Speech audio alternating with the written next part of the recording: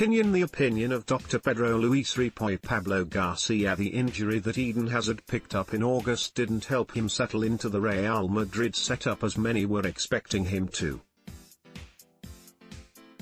When you come to one of the biggest clubs in the world to occupy the throne of a superstar like Cristiano Ronaldo, the expectations are as high as possible.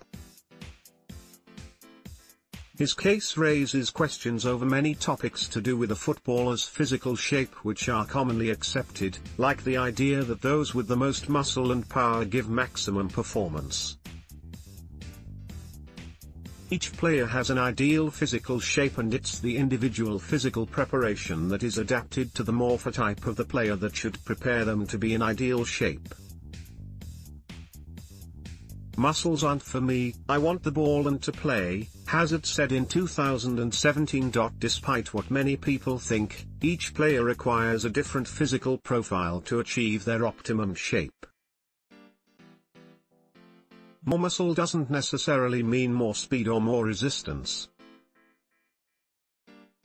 If we force a muscular hypertrophy on a player that's never had it, we'll undoubtedly end up with a high rate of injury and loss of ability to maintain top physical shape. It could mean losing this spark, above all in natural dribblers like Hazard.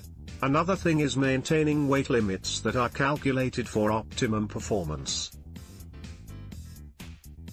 Here, there are no excuses. The data doesn't lie, and Hazard is now in a phase of improving performance.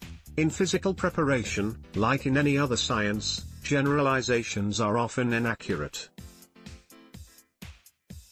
We're in an era of data and the study of morphotypes of players, which means systems like Go5D must orientate adaptation for training sessions, with which the rate of injury decreases dramatically. These new perspectives are apparently complicating this, but, in reality, they're simplifying them. Let's block ads. Why?